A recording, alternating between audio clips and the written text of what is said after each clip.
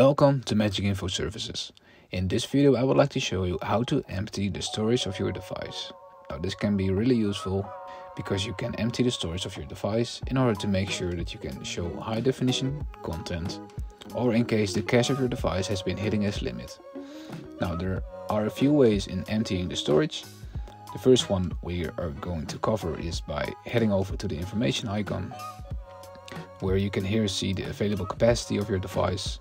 And if you click on edit, and if you scroll down a bit, you can see the storage that has been used and the available capacity that there is left. Now in order to increase the available capacity, you can tick this box, hit save, and the command has been sent out to the device. Now you can close these windows, and in order to make sure that your storage has been emptied, you can select your device, click on quick control and give it a restart. Now by giving it a restart, it will empty the storage once it's started up again by itself. Now you can also empty the storage here at the quick control section at the very bottom.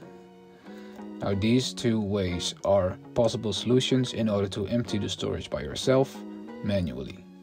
And there is also another possibility in order to do this on a regular basis so that the device does it by itself, which can be done if you go to the information icon and head over to edit and go to setup, and if you scroll down a bit,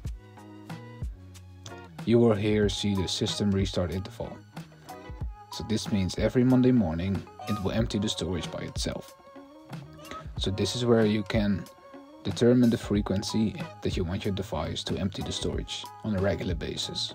Now if I open the information box again and go to edit, you can here see that the internal storage has been decreased from over 800 megabytes to just 95 megabytes. This to make sure that the available capacity gets increased and that your device does not have unnecessary data running on the hard disk.